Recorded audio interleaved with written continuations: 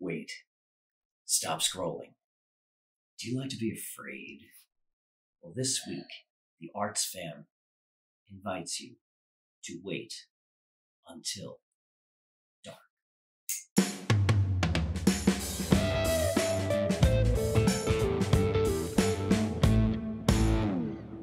Hi, and welcome to the ArtsFam Podcast. It's the only show of its kind that spotlights the arts and entertainment scene in Southern Maryland. We're your hosts, Lindsey Pommerenck and James LePore, and every week we bring you a whole list of all the fun things you can do this week in Southern Maryland, as you're always saying, James. An apple a day keeps the doctor away, especially if you throw it at him. Well, my goodness. No, I also say there is more to do here in Southern Maryland than you have time to do. Absolutely. Speaking of, get us started. Okay, there is a great event. It's at Leonardtown High School. It's called Rhythm 2024. Now, this is a yearly thing they do. It's a performing arts show to benefit Leukemia and Lymphoma Society. So great. That's great. Yeah, so it's fun, dancing, singing, music. It looks outstanding. Yeah. It's Saturday, January 27th from 5:30 to 8:30 p.m. Leonardtown High School, which is Point Lookout Road, Leonardtown. Premium seats are $15, $10 for general seats, and you can get tickets right online at www.fly4acure.org. That's great. All right. So on my end of things to start out with, we have the annual Appraiser Fair at St. Clements Island Museum. And I love that. Oh, you do? I've been, Okay, yeah. I haven't been. What's it like? It's great. Yeah, okay.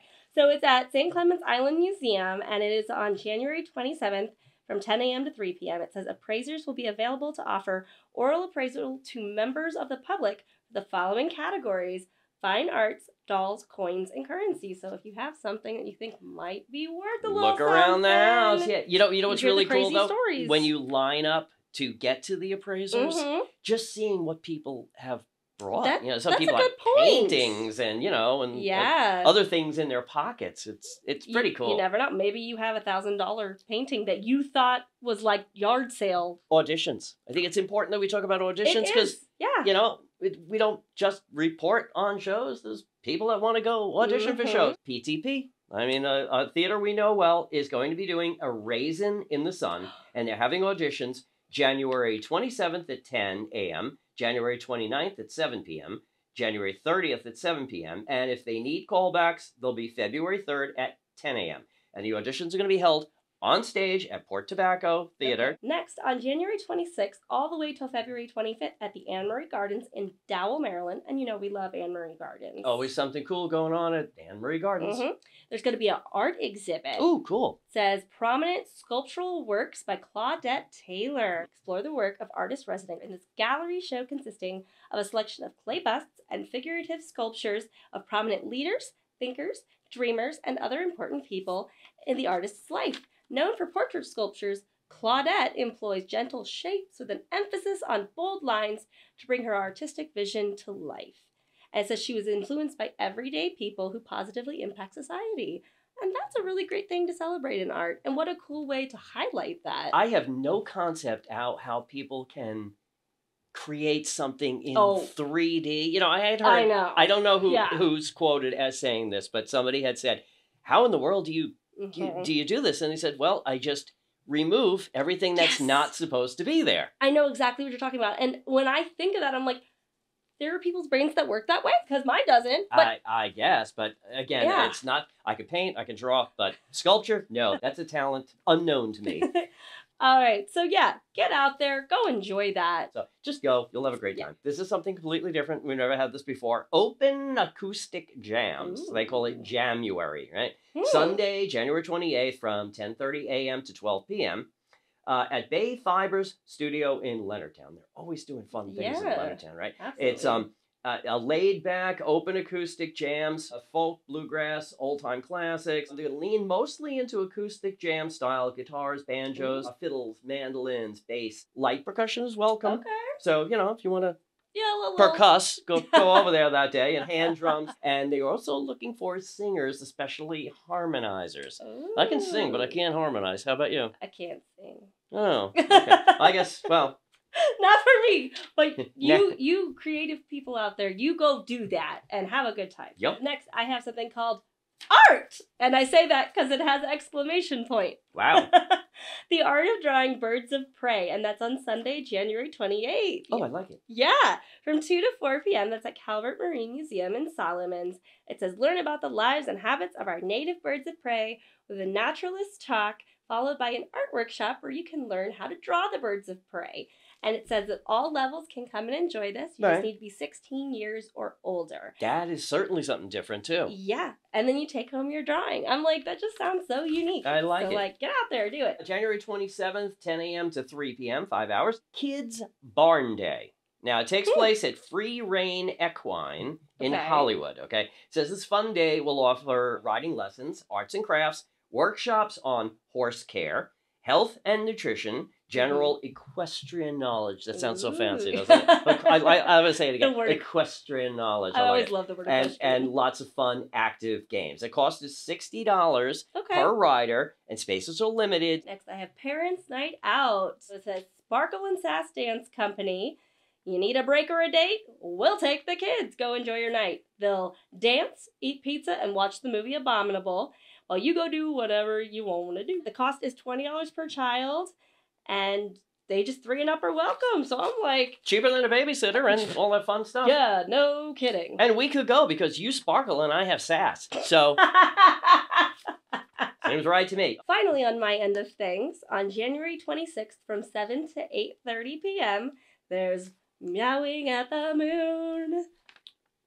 Are you going to say it's at our favorite? Yes! Oh, yes! At the Feline Felons Cat Cafe. I had a feeling that we were going to be, like, involved with more stuff with them. Yeah, so get there. It's a paint party, and there's going to be, like, a little cat painting that you get to do while you hang out with your little furry felines, and it's later at night, so they're really cuddly and cute and sweet, and I'll let you guys in on it. My husband and I may have already registered. Mm-hmm.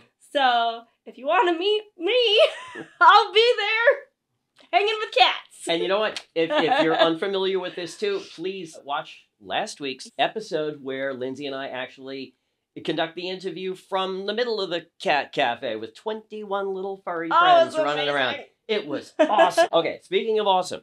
Okay. Last one I've got for you, the play, Wait Until Dark, January 19th to February 4th. It's at the Port Tobacco Theater. Mm-hmm. Now, let me tell you about this show. No, let's not. As a matter of fact, you want to know about the show? Don't go anywhere. Stay tuned.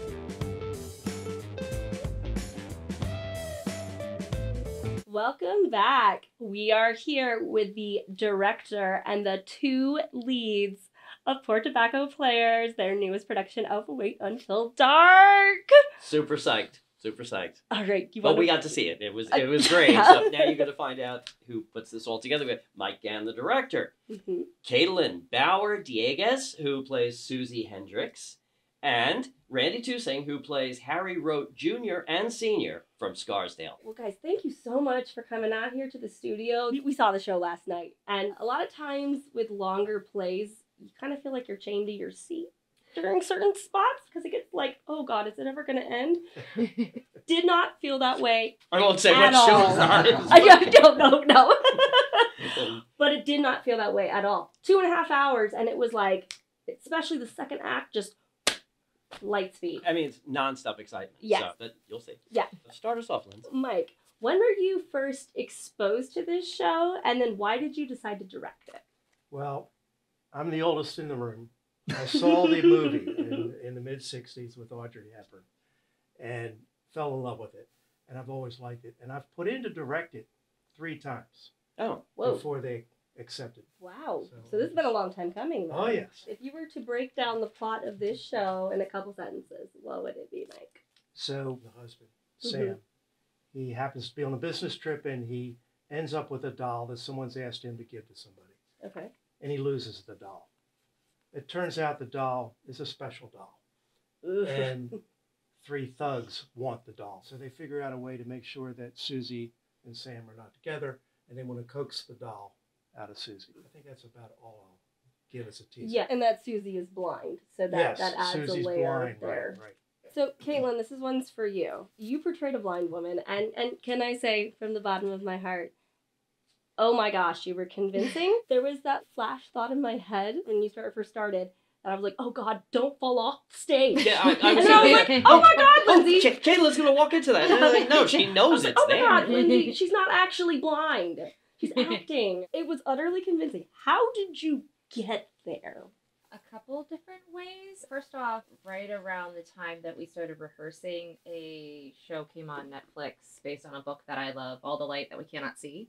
And it actually has a real blind person portraying a blind character, Oh, that's great. which is basically unheard of Yeah. up till now. Yeah. And watching just the opening sequence of that really gave me almost everything I needed.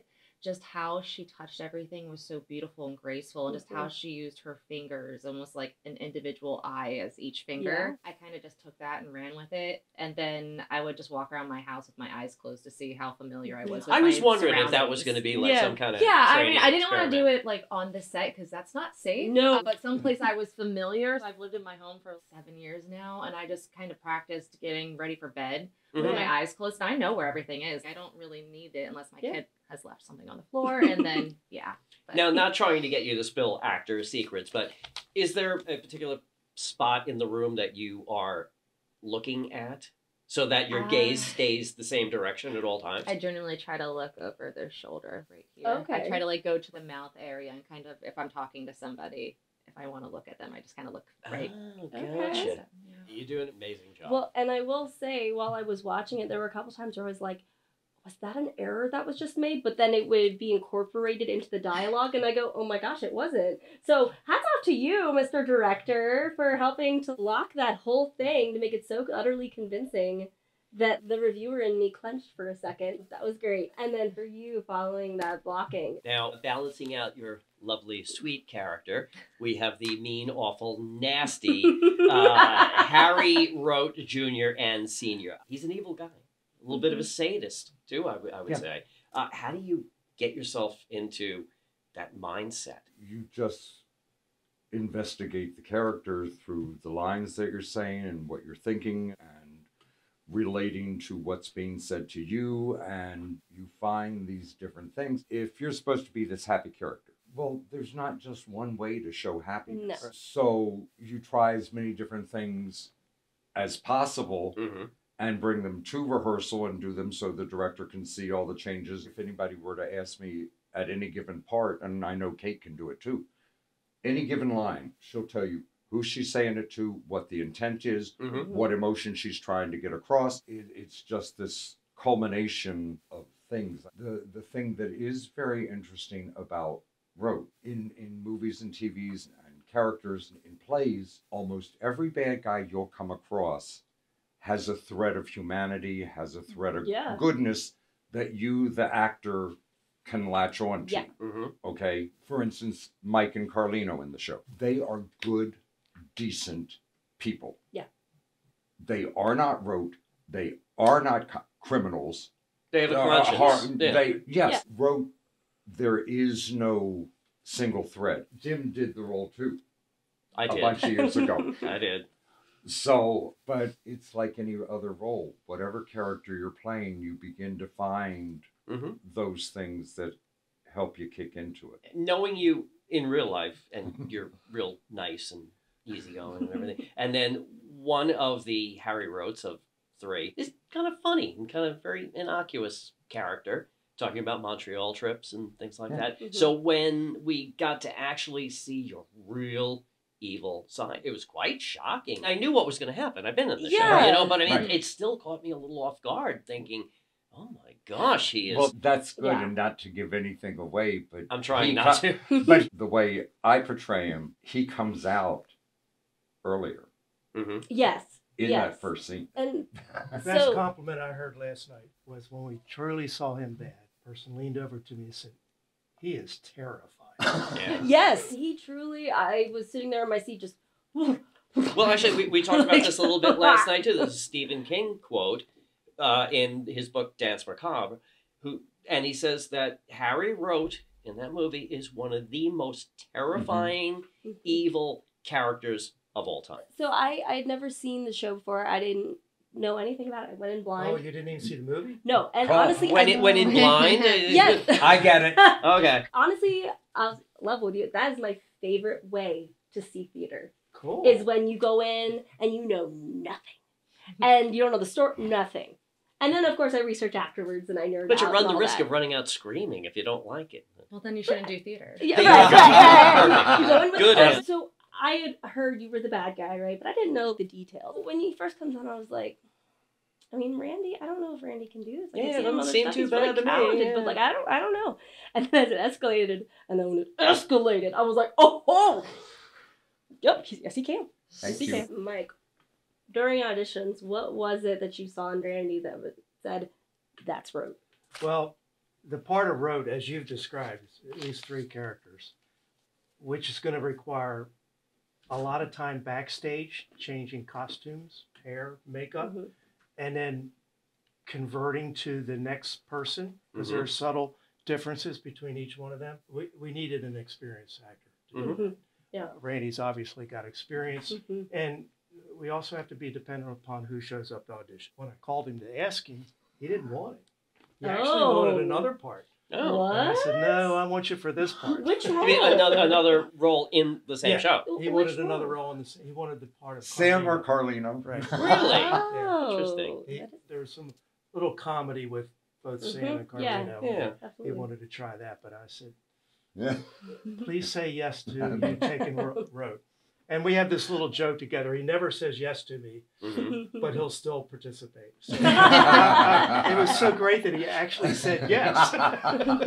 Well, now what about Kaitelyn? What did she do Kaitelyn- that said, oh, that's our blind Well, heroine? you saw it from the very beginning. Her physicality. In fact, we joke about one of the first times that she comes out. Her very first line, Sam. She looked like a blind person saying it right Mhm. off the bat. Yeah. And you go, well, she just said Sam. Then she joked about, I got that line down. It Right? was the one I had memorized. Yeah, but her physicality, right from the beginning, in the audition. I remember in the audition you fell down in one scene out of fear, and I don't think anybody else would have even thought about that. But it was perfect. Now, Kaitelyn, before you started rehearsals, were you actually practicing how you're going to portray a blind girl, or you just let it happen naturally at No, rehearsals? not at all. So I was trying to decide up till the last day if I was auditioning or not, simply Mhm. because life Well, it's a is a big lot. Now, at the end of the show, there's quite a bit of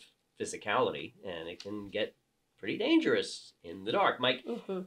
what kind of things did you do to ensure the safety of your actors? Randy and I had a lot of discussions about that in the beginning because if you've seen the movie, there's some physicality that's just too much for me, and I said we're not going to do it that way.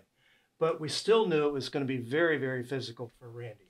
And And Kate. you only have bruises on your knees? I would have expected more. I mean, we have a person who's responsible for fight choreography. Craig And Power, I Craig believe. Howard, does, yeah. Right. Number one there is the safety of the act. And they have to rehearse what we call it fight call Mhm. before each show to make sure that they've got that down. And we want to make sure they're safe, and selfishly, that's so they can come back and do it the next time. Right? Now, is that rehearsing with the lights on and then doing it again with the lights off? It's obviously two very different things. The fight calls are done with the lights on. Mhm. Okay. But we've had enough rehearsals with lights off. They have a feel for what's going to happen there. Is there glow tape on the stage or anything? And primarily for furniture. Okay. I wasn't sure if there's anything Not to really kinda... much Yep. to cause. Yeah, I mean, it's not Because visible the to furniture us, yeah. doesn't really Your eyes move. adjust really quickly. It seems a lot brighter on stage than I feel like you guys can see, because I Okay. feel like, oh, they can definitely see everything. No, right can't see it. now. Can't see it at all. It was pretty dark. I was Especially in the during third that row big last night, and it Blackout. was There was nothing except the two exit signing. I was Yeah. very impressed. I was sitting there like, oh god, is something about to jump out at me? I think people are really fascinated with like the whole acting process Yeah. and actors in general. Yeah. Do you have any routines backstage that kind of prepare you to go out and be who you're supposed to be? I feel like you have more of a routine than I do. No, I get there, my makeup's already on, I get into costume, I get all of my props and put them in place, and then I go away. And that's what Yeah. I've noticed with him Okay. whenever I've worked. You don't see, you see everybody else. Where's Randy? You feel Don't pat every worry. now and then. Yeah, He'll be here when you need him. Mhm. He's preparing his part. So what's going on in your head during that solitude? Are you creating I'm memories running, of the I'm character, or running lines. I'm walking around like the Okay. character backstage. As they said, there's two nice bad guys in me who get roped into stuff. But for instance, if I'm in a certain place and one of them is making an entrance, and at that time we're apart from each other, I don't look at them. If it's a part where we have planned something, they get the rote smile and the pat on the back, that kind of thing, and then off I go and I get ready. That rote smile on stage, though. I mean, the character is obviously enjoying being evil, Well, enjoying toying with this mouse. You know, it's not saying you're a mouse. You know what I mean? The way a cat toys with it. Yes. The way a cat toys with a mouse. But he does, and that's what's so hard about him, because it would be, and I don't know, you all have to tell him, you guys, when you come and see it, hopefully can tell. The three of us said, I want to go realistically. And when you see Kate, you feel total realism. Road is written in such a way that it can become easily cartoonish or a caricature, which is what I try to avoid, even when he's being other people. That's my biggest focus. Getting into my head, but then trying to speak whichever the four come out of me, that it's factual for the people that I have to play opposite of. Otherwise, their reads won't make sense. And see, Kate is so good with her reads, it's easy to listen and to react normally to them and to speak back to her. Yeah, a question that just popped in my head is, being that he's a psychopath, right? Yeah. As an actor, were there certain places when you accepted the role that you thought, I can't go there, because if I go too deep into that part of this character, that is a scary place to be? Because I've had some scary roles and only one other psychopath, but so I've been doing this for centuries. I learned at a very, very young age. There's a play called And People All Around. Okay. When I was a freshman in college. And I got cast as a Southern sheriff. Come to find out, as I'm reading the script, he was the Grand Wizard of the KKK. Ooh. Wow. I freaked out. So I found at a very, very early age that you have guards up. So if I'm doing a role like this, I've gotten used to the moment, for instance, the moment that blackout happens, I hit me. But I've been doing it for so long, they get out, because it can easily. Yeah, I've heard horror stories. Oh, especially, method acting and the whole thing. You don't do it. Yeah, I've heard horror stories. So, yeah, well. So you just snap you snap yourself out of whatever you're doing and become you. Wow, and what excellent control you must have as an artist to be able to do that. That is super impressive, and the theater nerd in me is just like, it was really impressive, and one of my favorite moments of the show last night. I mentioned that he's got a sadistic side, but you only see that in one single line, which I will not tell you what it is, but when he says it, you'll know what it is. It's just, it gave me a chill, and I was like, man, Randy, that was great. Really, the performances last night were just superb. Kaitelyn, what is your, before you go on, what's your thing? I am on the opposite end of the spectrum. I am very much last minute Sally, get into my costume. So I normally come with my makeup on unless I didn't have time to do it beforehand. And then I'm talking to the kids, I'm eating dinner, I'm drinking. Most of the time, any show that I'm in, I'll sit outside for a little bit, go through my line, just read through my lines real quick, just so they're fresh. But other than that, because I have time at the beginning of the show, I don't get dressed until they call places. I'm the queen of not getting dressed until like the last minute. Probably because I like to eat a lot and drink while I'm there, so I don't want to get anything on me. And then right before I walk on stage, I just slip into it. And then as I come off for a second, I run for my Coke, I chug real quick, and I slip back in as I go back out. Very cool. I just, I'm against, I'm not a Well, I mean, I say my highs and everything early, the makeup's on and everything, but once I get my stuff set, but see, that's because I've done it all my life. And especially younger, well, you're hearing it now, I have a really bad stutter and I have a really bad lisp. But yet I always loved theater and wanted to be a part of it. Yeah. Right? I was scared for a while when I was younger. Several times a day, I'm running lines with my best friend Yeah. and talking about stuff and figuring stuff. But it's my comfort zone. I will be doing my lines every day until the show closes. No, I'm backstage I going have to. through my script. Yes. It could be the That's last great. Yes. show of the run. Yeah. Yes. And I'm still going over. Oh, my yeah. lines. It's just, Oh, again, yeah. comfort. Like Yeah. Kate says, she's sitting there doing her lines. Yep. Well, one thing I'll notice about Kaitelyn is a lot of actors and actresses will leave this to the set crew. We have a complicated set, a lot of props, Yeah. a lot of things that she has to touch without seeing during the whole show. And she's out there making sure everything's in the right place at the right time. She finds that somewhere between dinner and I have a Tucky all heart. that, Uh, right? Yeah, I think that's pretty cool because we expect the set crew to make sure things are preset the right way.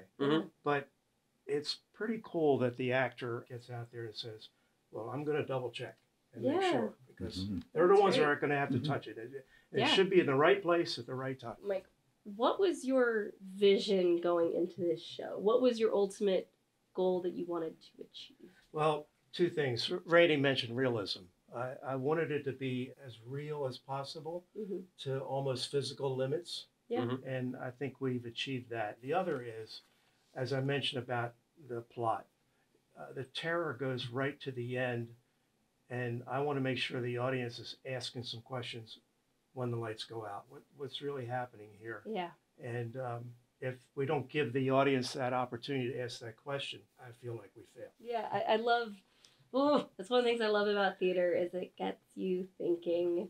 And I feel like if it's a really great show, when you exit that theater, you come out a fuller version of yourself. Which, I mean, maybe that sounds kind of like woo-woo, like crazy theater nerd, but that's my goal when I go to see a serious show like this is do I come out feeling kind of... Did you feeling like you experienced right, it? yeah, you have a brand new experience under your belt and you feel almost a little enlightened in a new way. Yeah, a comment I heard from one of the patrons last night was, it was engaging, which is not a word that I would have expected, but I really enjoyed hearing that word. Yeah. No, and it was, and yes, I was invested the entire time. That speaks to what you said too before. 2.5 hours went like Yeah. that only because we were Right. so engaged in what's happening. Right. What would you say the age? I'd say people under 10, I might question whether or not they're ready for it because it does get pretty scary. Okay, Yeah. well, leave that up to the parents. So. Yeah. Right. And I think if you're the kind of parents where you just want to have those meaningful conversations after the show and before the show about, hey, there is evil and it exists out there, and that's why we follow safety precautions and all of these things in our daily lives. And this is a dramatization of the evil that exists out there that we protect you from. You got to come and see it. We're just gushing because it's that good. Yeah. It really is. And these people are brilliant, all of them. It's running January 19th to February 4th. That's Friday, Saturday, and Sundays, right, of every week. You can get tickets at ptplayers.com and select your seats of your choice. It means a lot to us that you gave us this much time to come down to the podcast studio and talk about it. Thanks for the invitation. Oh, of course. We'll be talking about this one for a long time. Yeah, truly, this has been a lovely interview, guys, and so cool to get to sit down and talk to you guys and really just understand you guys' methods and the creative choices you're making and why. And yeah, I'm a super theater fan, so this has just been an absolute delight for me. All right, guys, we will be back right after this to close out this episode. Don't go away. Welcome back. That interview. That was a God. lot of information. Very talented people. Yes. I just so pleased that they could spare the time. Yes. Lindsey and I saw the show last night at one of their rehearsals, and let me tell you, it's scary. That the stuff at the end in the dark. You have to. See we don't. It. Yeah. We don't want to spoil, but I was on the edge of my seat. It was such a visceral experience, and just 2.5 hours, but like that. Just flew by. I couldn't believe it was 2.5 hours because it's so exciting. You're sitting there watching, and then all of a sudden it's done. And the climax of the thing, holy cow.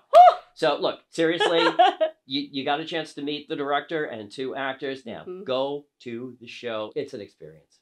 100%. So, ptplayers.com. Get your tickets. And then just like we started last week, we want to invite you, the viewers, that if you have an event coming up that you think we should talk about right here on the ArtsFam Podcast, you can contact us at our email, lindsey@theartsfam.com, our Instagram @wearetheartsfam, or our Facebook, The Arts Fam. Or you can leave a comment anywhere you see this video. She or has all DM those us. things tattooed on her arm. That's how I she's able to rattle them off like that. So So reach out to us because you never know. You might just be featured. we try to be on top of all the hot stuff going on in 3 counties, Yeah. but you know what? We appreciate the extra heads up. Well, that brings us to the end of this episode. As always, thank you so much, you beautiful human beings, for watching us on the ArtsFam Podcast.